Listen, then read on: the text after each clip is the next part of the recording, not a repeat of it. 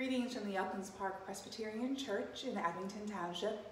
I'm Reverend Cynthia Betts-Bogley, and I serve our congregation here in this community in obedience to God's direction and living into the hope of what God has promised us.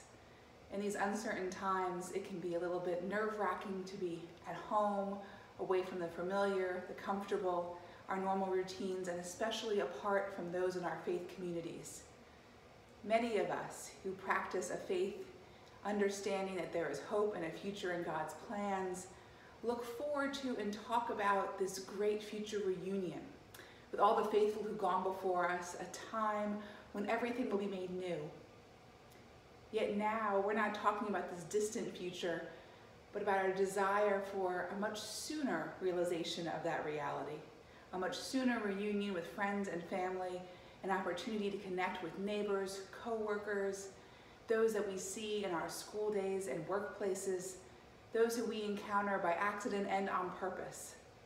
We are looking for a reunion to see all things made new much sooner than in God's distant future.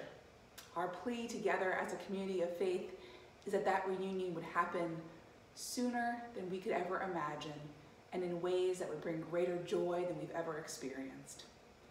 As you wait patiently in the safety of your home, preparing for a future that God has in place for all of us, no matter where we worship, we look forward to reuniting with you, with one another, and for continued opportunities for ministry and connection and fulfilling God's call together in the very near future. Blessings, stay home, and stay well.